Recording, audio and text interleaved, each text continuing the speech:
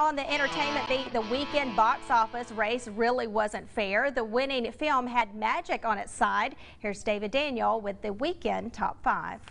Sixth straight top 5 finish for Crazy Rich Asians, which ran its domestic total to $159 million with a $6.5 million weekend. The Predator fell from first to fourth place on ticket sales of $8.7 million. The Nun dropped a spot to third, earning $10.3 million. Did you just take my picture?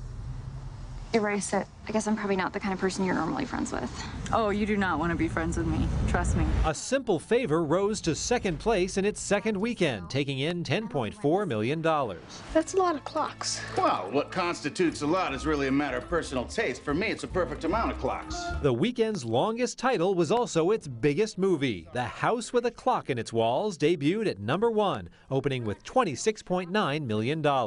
In Hollywood, I'm David Daniel.